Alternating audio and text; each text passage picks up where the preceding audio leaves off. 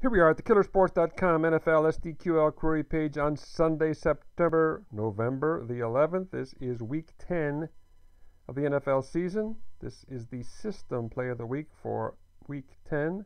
We're looking at a road dog on grass off a loss as a home favorite.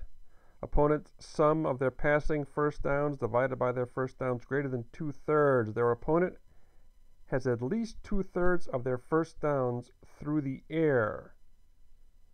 Let's hit the SDQL button, see what we get. We're going all the way back to 2006. These teams are 21-0 over-under, going over by an average of double digits. There are the 21 straight overs. It is the Redskins that are in this situation, visiting the Buccaneers.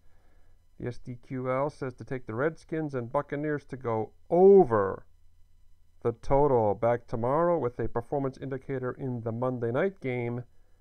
Thanks for watching.